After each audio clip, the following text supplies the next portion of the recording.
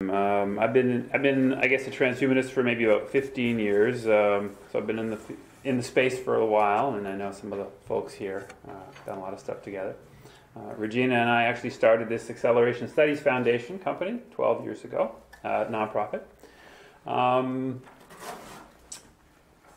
And where I've taken transhumanism is towards foresight, because for me, getting people to think about the future in a more methodical, careful way and valuing that is, I think, the way we can get them to understand some of the issues that we feel passionately about.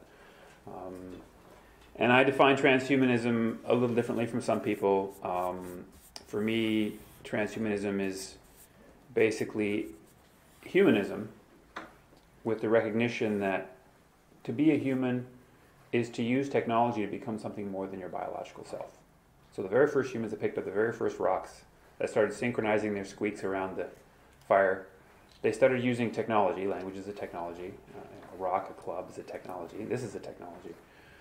In a kind of a runaway effect, runaway self-improving effect. So that's what a human is, I think, on any planet where they emerge. It's an organism, a biological organism that uses technology to become something more than their biological self.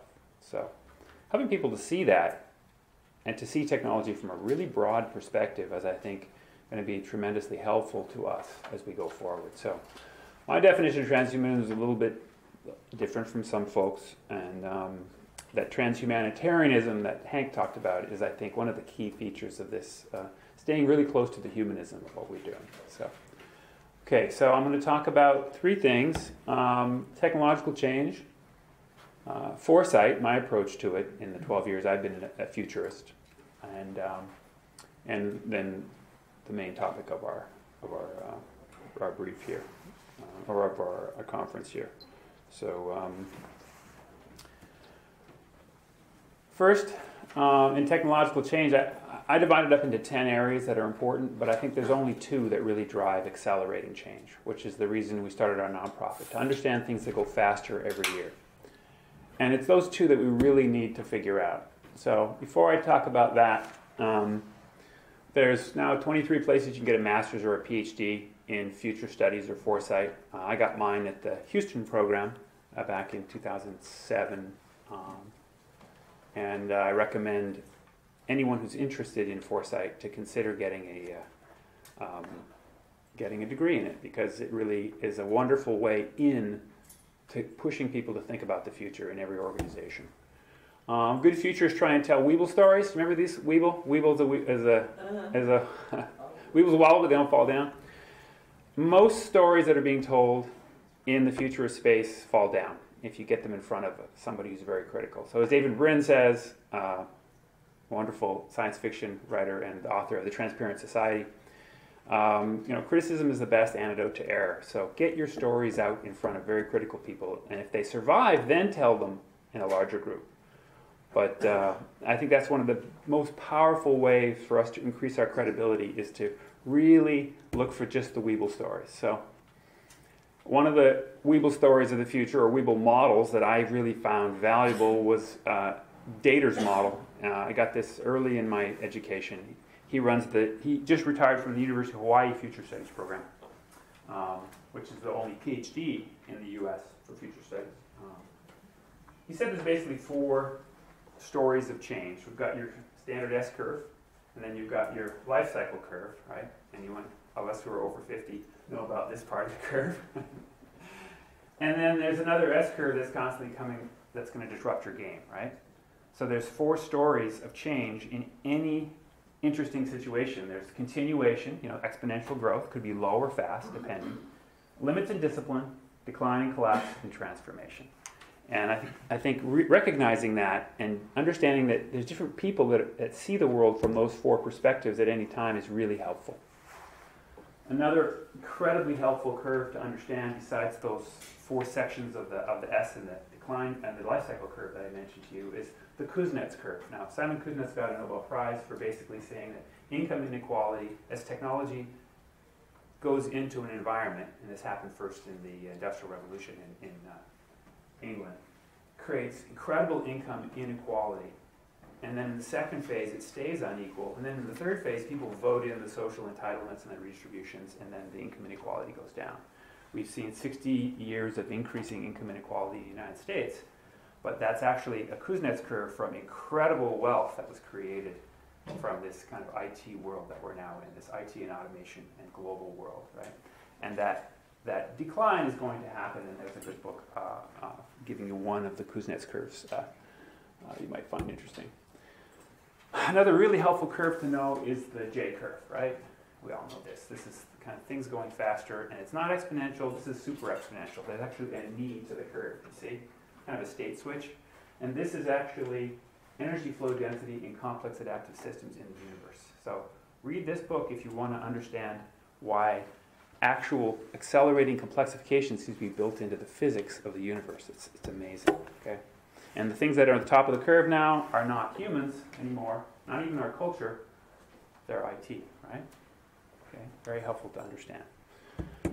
And then Gerard Peel, a Scientific American, in 1972, the editor, wrote this crazy book, The Acceleration of History. And it's one of the early books that basically argued that we're moving to this kind of tech singularity, right? Which everyone in this room, I'm sure, knows about, right? This idea.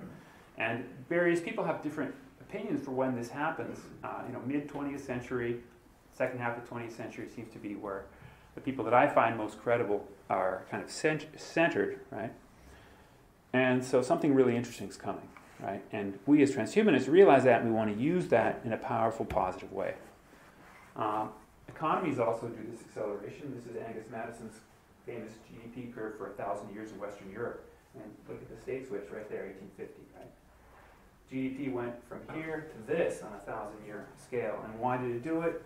Bernstein's Birth Plenty gives you a four-factor model that really helps you understand this curve and why we're in this incredible blow-up of wealth and productivity. Okay, it's really the science and the machines. That's the wealth that we really are building, right? On top of our biological wealth, which is kind of saturated. Okay, our biological ability to do things. Okay. So we're in a world where we're seeing accelerating change, and a lot of human systems, they grow at annual rates that are low. A few things are blowing up at the moment, like healthcare analytics. India's organic food market, 25% a year growth. Wow, that's great. But there's an S curve to that, isn't there? The things that are on that red transformational curve that I showed you are things like Moore's law, and even faster than Moore's law, growing at 55% a year. All the digital information, we're tagging the world, right?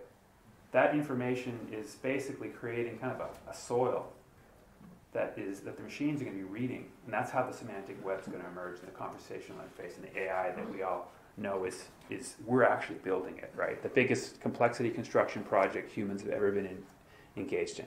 That's the web, right? It's amazing. Could you speak into the microphone? Yeah, I'll try. Is it on? Yes. Yeah. Okay, good. So I parse the world in 10 areas of technology change. I have an article online with that title if you want to read it. And for me, these two blue, they're different. These are the two that are accelerating. They're kind of baked into the universe. That complex adaptive systems in the universe, they blow up their ability to process information and create information, and they blow up in their ability to scale down into the nanospace. That's how the acceleration continues, right? Humans can do it a little bit now in amazing ways, right? We can actually do neutrino communication. We can build small quantum computers. It's amazing that we can go that far down into the nanospace. But it's really that acceleration into that space where you can do more better with less that drives that incredible acceleration. So all the other changes seem to be driven by those two. Okay? And so leaders need to use the strongest levers of nano and infotech and mind the hype. They need to see that everything is actually on a hype cycle, as Gartner said, right? And there's a good book by Fenn and Raskino, Mastering the Hype Cycle. People are going to try and pull the money out of the hype first, ahead of everybody else, right? Get your money, get their profits, and then everything crashes into a trough of disillusionment because the technology is still 3 to 5 years away from being ready. And then finally, the smart people are going to buy up all these companies after they've run out of cash or whatever because the hype came too early. And then finally you get into the plateau of productivity at the end, right? And that's when the technology starts to exponentially scale. So all of our technologies do this, and we as transhumanists have to be careful to recognize where something is in the stage of hype, right? So for Foresight, for the last 2 years I've been writing a book, and I've been baking it down into what are the critical things I've learned in the last 12 years as a futurist. First, this 3 Ps model. Roy Amara in 1981, Institute for the Future, came up with this model. He said all futures really can be understood in 3 different ways. Possible futures, probable futures, what's going to happen whether you want them to or not, right? You're going to get older tomorrow, right? The sun's going to rise. A lot of probable things, okay? What you could do, and then what you want to do, what you're steering toward, right? And so these are the kind of groups in an organization of different people that are interested in the different types of things, and they actually see the world, the people that really are into one of these 3, in 3 different ways. The possible, the entrepreneurs and the artists and the creators, they're all about trees and possibility and creating variety. The predictors, the forecasters, the risk managers, the legal guys, they're all about funneling towards certainty, the things I can predict and manage that uncertainty, right, in a predictable way. And then these guys are all, they see the world in terms of adaptive landscapes, you know, who the competitors are, how can I knock them out, how can I jump, scale up the landscape faster than somebody else, right? So trees, funnels, and landscapes. This is a protein folding funnel. Funneling is built into physics, okay? And so is the tree of life, right? This is the so-called Evo-Devo perspective, right? Evolutionary, diversity, developmental, funneling, okay? Both things are constantly happening. Parts of the future are predictable, and parts are unpredictable, right? It's statistically predictable, in my opinion, that organisms like us are going to emerge in Earth-like planets all over the universe, and they're all going to develop technology, and that acceleration is going to continue. And that's hand-waving what I just said, okay? That's systems theory, that's not science yet, okay? But as a futurist, you have to have a model, you have to have a way of parsing the world, and this for me has been the most useful one. Turns out to be a good book called The KAI, which will show you the people in your organization who think in terms of trees, funnels, and landscapes. The innovators, the predictor protectors, and the bridgers. These are the best managers, these people who can kind of see both sides. Okay? So you can take this and see whether you have enough of those people, and if you're protecting each of those 3 people groups, because each of those need to be protected to do what they like to do. Okay? Gallup did a fantastic book called Strengths Finder that broke all of our strengths. It's kind of like an MBTI, but for workplace strengths, into 34 different strengths. For $14, you can take the test and you can find out what your top 5 strengths are. Cool thing about this model, though, like the KAI, which sorts you into 3 buckets, this one sorts you into 4 buckets, 1 foresight, strategy, and 3 that are doing buckets. Are you a doer, are you an influencer, or are you a relator? And all 3 of these are fundamental workplace concepts for creating things that humans care about. And Scott Page wrote a lovely book, The Difference, about the importance of having cognitive diversity for all the hard problems. And he has all the evidence in there for why cognitively diverse teams outcompete teams that are not. Okay? So, if you care about change, you can put all interesting change into what are called decision cycles, or actually they're called perception, decision, action cycles. Okay? PDA cycles. How we see the world biases what we can decide, and then what we decide biases and constrains our action. And so the Deming quality loop, the strategic planning loop, the agile development, lean startup, they're all actually these decision PDA cycle loops, and I call it the do loop. So it's something as simple as knowing where you are, using 3 Ps foresight, that's the C, and then here's Gallup's 3 do steps: getting somewhere, execution, with others, influence, keeping them happy, relating, and then you have to have a review step, right? Am I on target? If not, what do I do to get back on target? Then you go back to learning. So that's learn, see, do, review, and everyone has a different model for what foresight is. This is my best model that I think might be useful for some of you guys in the organizational world. And this book, The Foresight Guide, will be out next month. I'm putting the whole thing online for free. It'll also be on Amazon. At foresightguide.com. And you can you can see, here's the 8 skills. There's 3 do skills, there's 3 seeing skills, there's learning, and there's reviewing. And, maybe this model is too complicated. Maybe it's not complicated enough. But I've been able to map all the foresight things, that's what's in gold here, all the foresight things that organizations do into each of these 8 skills, and I'm not missing anything. This is all the stuff that's taught in the MBA school, and I've just reoriented it to thinking ahead, which of course is one of the key things transhumanists really care about doing, right? We think we can see a little further down the technology and future space than some of our friends. Okay, and then the last thing I like to say is that whole cycle, it can be ground to a halt if you don't have good relating. It goes back to Hank's transhumanitarianism, right? If you're not relating well to other people and caring about them empathetically and improving things for them, we are a cooperative species until we're exploited or amygdala hijacked. So you can either abuse us or you can get us scared. In both cases, trust just stops, right?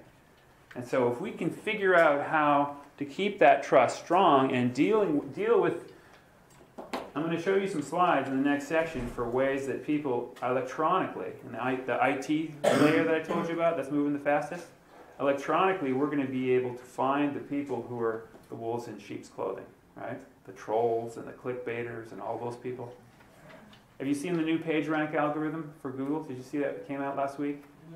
It's going to, the AI is smart enough, the knowledge graph is smart enough that they're going to fact check pages.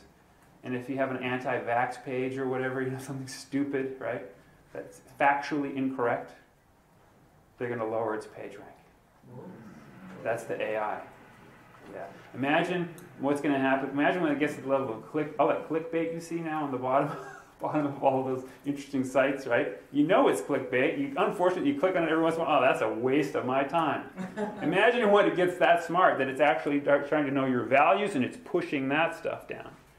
And all the people that are trolling out there, and all the people that are manipulating other people, all the liars and Decepticons, and you actually are able to see a reputation cloud for those people in the tools that you're using, because that's how smart this thing that we're building is going to be.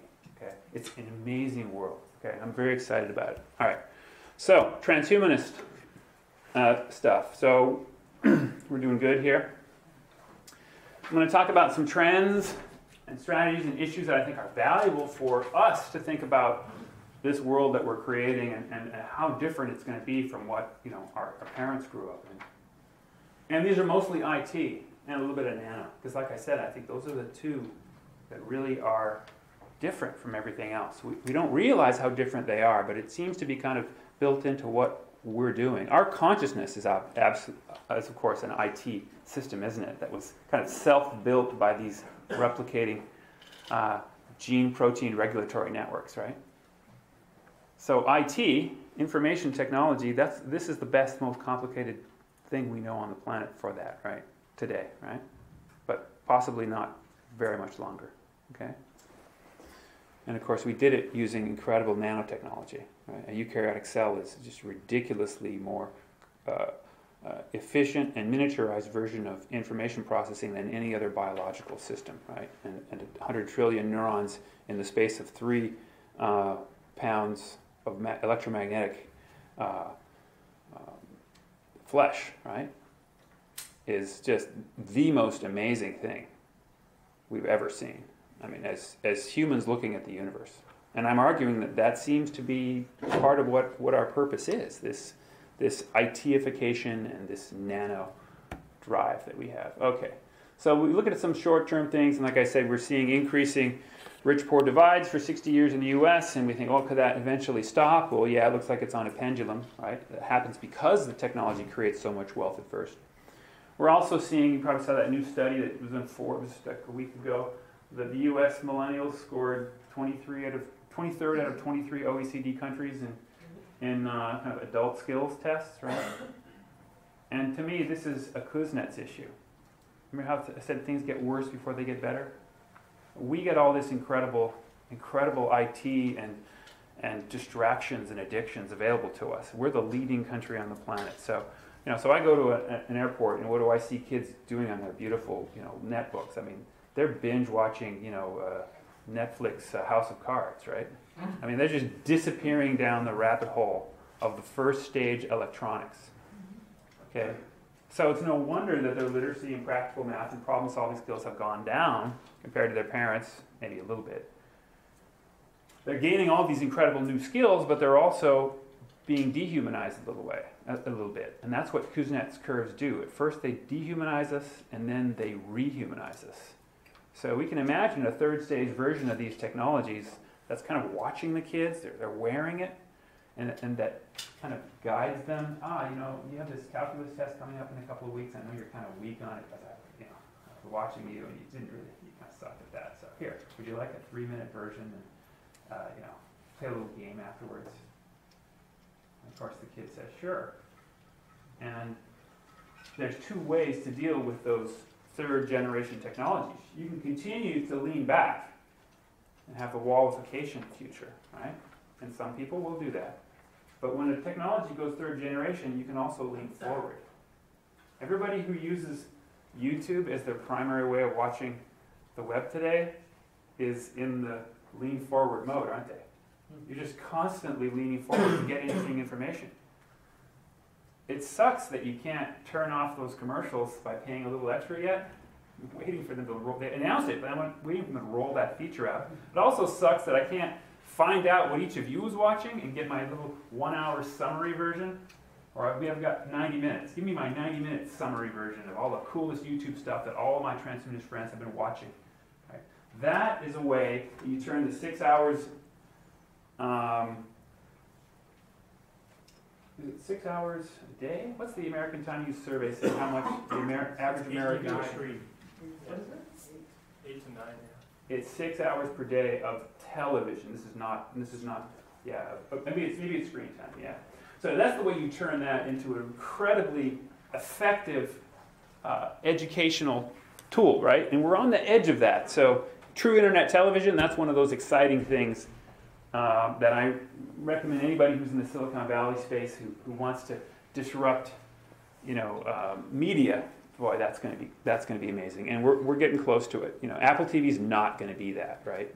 Okay, I mean, it's going to take some kid in their dorm room to design that next system where you can mute the commercials on, you can get the micropayments. And the 20-somethings are going to route around the damage. They'll be watching that, and then everyone else is going to be forced. The big guys are going to be forced to use that model, right? I only want commercials coming into my home that either reflect my interests or are local, right? Without that, I don't want it. It's irritating. It's not educational to me. And people are going to get that kind of media. They're going to demand it. And then the world's going to be a lot more educated place, okay? All right, so it's always tough in a short discussion to figure out what to focus on. How are we doing on time? Give me my big overview here. 5 minutes? You got 8 more minutes. 8, good. Okay, so I got 5 for the. So I'll probably just do 3 of Q&A then. So there's a lot of really good stuff out there. Do you know there's 150,000 people using futurology subreddit now? It's blown up. Okay, there's huge amateur knowledge base. Pinterest is a fantastic way to look at the future of visual things now. Blown up. People built it in the last couple of years, right? Or soon will be that. All kinds of crowd competition happening. Do you know that the second half of the jobs bill emerges in October of this year? You hear about that? Jobs bill 2. You're going to be able to crowdfound companies. You don't have to be an accredited angel investor. This is one of Obama's big kind of pushes, right? You can do it already on AngelList, but you have to be an accredited investor. People get around it with syndicates now on AngelList. They're just trying to erode it so that you can crowdfund, not just crowdfund, but crowdfound companies. That's coming. That's really soon. Okay. And we're looking for trustable transparency and immunity. David Grimm wrote this beautiful book who said, democratic societies are happy with a transparent world as long as 20 times more of the cameras are in our hands. Think about the power of that. So sell that perspective on people, and then they're less worried because you always have a WikiLeaks or somebody out there to keep the top-down guys accountable. Simulations are going You know, they're going like crazy, and they're fast-paced. You can learn things in a simulation in 1/10 of the time you can in physical, or even quicker. You can do 20 hours of drive sharp, play this game, it's Rule 55. Your peripheral vision widens so much that your accident rates go down 50% for 2 years. These guys are based in NorCal. They're based in San Francisco. Okay, Merzenich. Okay, this works. Think of the future of those kinds of games when they're kind of baked in and we're wearing them and playing them all the time, right? And they're serious games. The future. You want to be a future doctor, lawyer, whatever you play your serious game. And machine-built knowledge bases are blowing up. Okay, they're really getting smart, and that book on the top is a really good one for that. There's that smart TV that I mentioned. Boy, it's close. And there's all kinds of amazing platforms for people getting together to try and figure out the future, and together with methods and machines and these kind of experts, they're seeing stuff much further.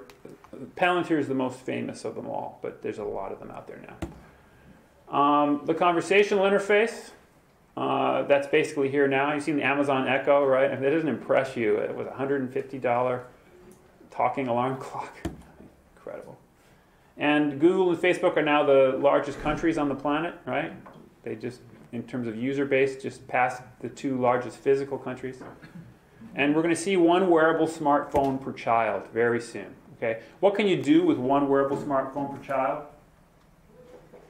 Well, you can lean forward and learn English or any other major language while you're learning your main language.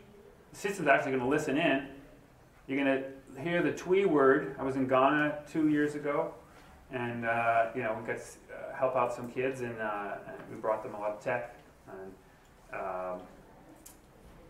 they're learning the Twi word for dog. They can look down on their smartphone, and they can see the English language word. Get taught the English language word, right? Get spoken it, and they can play a little game that shows them, that makes assesses their learning ability. Well, a bunch of kids are probably going to use the Skype real-time language translator. Do you see that? Yes. Yeah. Mandarin English is probably the next one coming out right now with Spanish English. It's real-time. It's a babblefish. It's a real-time babblefish, right? Microsoft and Research and Bing announced it for Spanish. So most kids are going to lean back, and that's how they're going to deal with English. But the kids who lean forward and actually learn our language while they're growing up, remember Sapir-Whorf hypothesis? They're going to think in terms of our language. We have 1 million words in English language. It's the largest language. We've stolen more words from more cultures to build our language.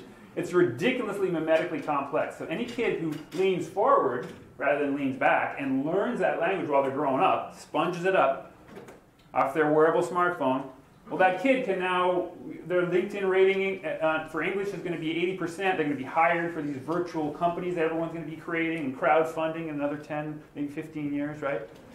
I'm arguing 500 million new English speakers. That's how many we could see from these technologies. That's how fast they're blowing up. That's how cheap these smartphones, like the Xiaomi phones and that one in India, I forget what it's called, the $60 phone in India. That's how cheap these smartphones are blowing up. All right, they're going to be even cheaper and more amazing. So this IT future is going to be powerful. Last 2 slides, group nets. Kids who are connected up are going to outcompete kids who are isolated. Because they're going to be these cognitive diversity measures, and they're going to have these measures to keep the scammers and the manipulators from manipulating the other kids. You can't ask a question until you've been asked a question yourself, right? So everyone has to contribute to the pool.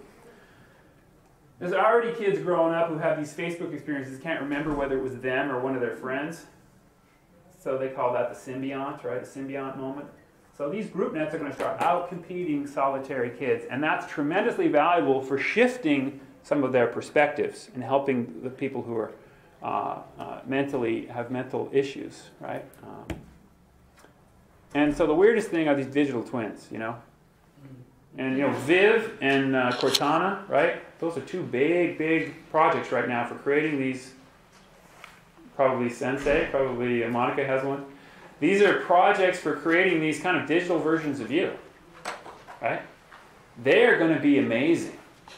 You're going to use these things to guide what you watch, what you might want to buy, what you might want to vote. That's the most exciting thing to me.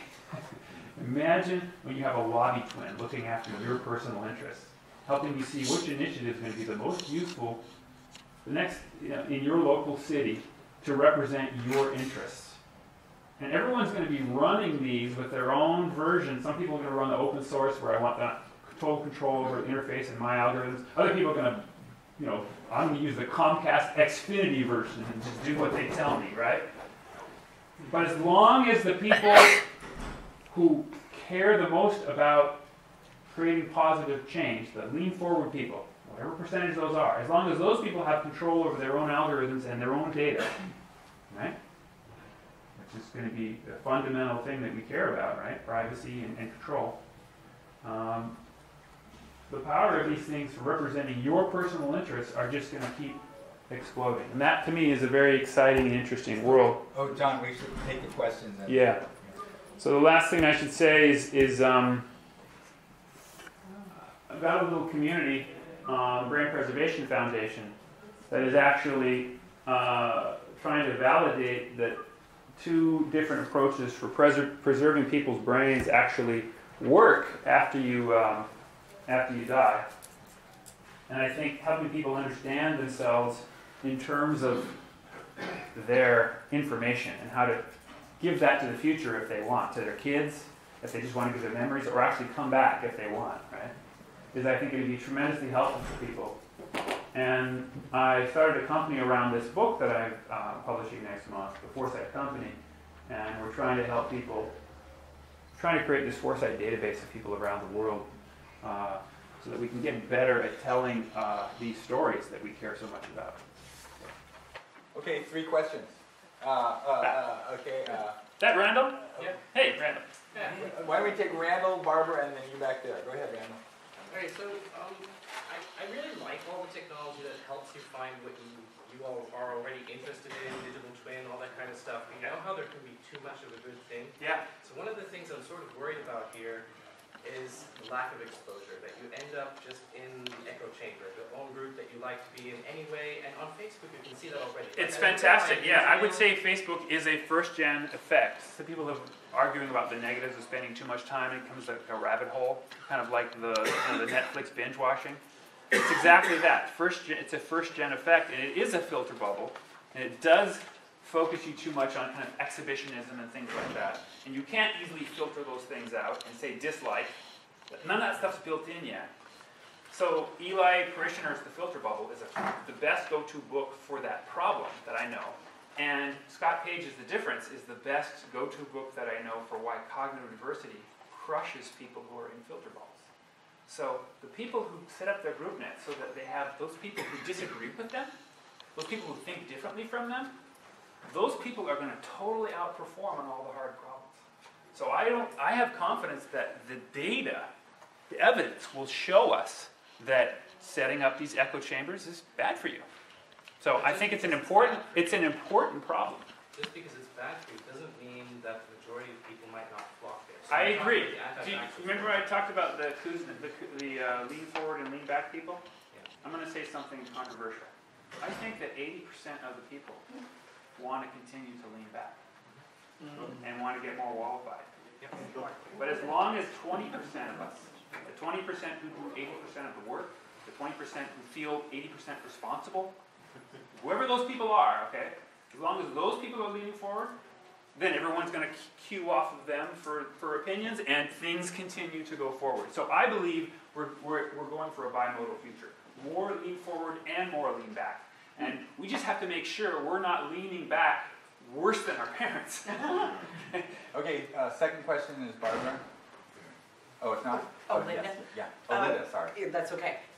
Question about the Kuznets curve. Yes. Income inequality. Yes. What you portrayed there seemed to suggest that it will eventually right itself. It has many times. That curve I showed you is showing you righting itself in the previous era of industrialization in the 20th century, from the Industrial Revolution to the 20th century. And then we start these new Kuznets curves as these new phases. Carlota Perez's book on this is an excellent book. It's on cycles. Carlota Perez. It's technological innovations and cycles or something. And does that mean we shouldn't try and address it, or does Oh it? no, I think we Oh, should. Absolutely. We should recognize it for what it is, though, and say, okay, in 1914 we invented progressive income tax. We Oh, yeah. invented it. You make more money, we take more money. And the peak of that was Eisenhower, 1950. 90% of marginal income, if you weren't putting it back into a corporation, went to who? After $3 million a year. Yeah. That was pretty awesome, really redistributive. And then they've been dismantling that ever since. It's just a business. It's just a cycle. We're going to say at some point, hey, that's too much. You've taken too much wealth. It's time to put some of these things back in, and we'll develop these new methods for. The wealth is there. That's the important point. The wealth is just How exploding. about third question? Last question. Becker. Yes. Go ahead.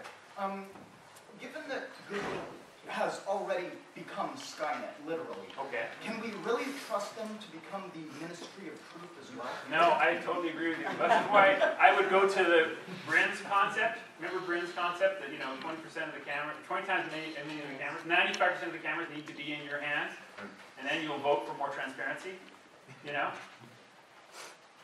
That's the way these digital twins have got to work. 95% of the AIs that we're using have got to be us using them, choosing them from a federation of competing companies, proprietary and open source, and then we'll let Prism and Sky Google, whatever you want to call it, we'll let those guys be, 5% of the people, okay? And more than 5% of the wealth, but 5% of the people, 5% of the minds, and we'll be okay with that. Because the diversity will just continue to blow up if that model continues. So that's the Evo-Devo model. In your own body, only 5% of your genes do this funneling and top-down, telling your body what to do. The other 95%, that's so-called developmental genetic toolkit. All the rest of your genes, they shuffle around and create different variety in a tree-like exploratory way. So I think this Evo-Devo model, this kind of most of the future, most of the world, most change, I think is bottom up. And when we think about humanity and how to create more of what we care about, I think we want to empower those bottom up things as fast as we can.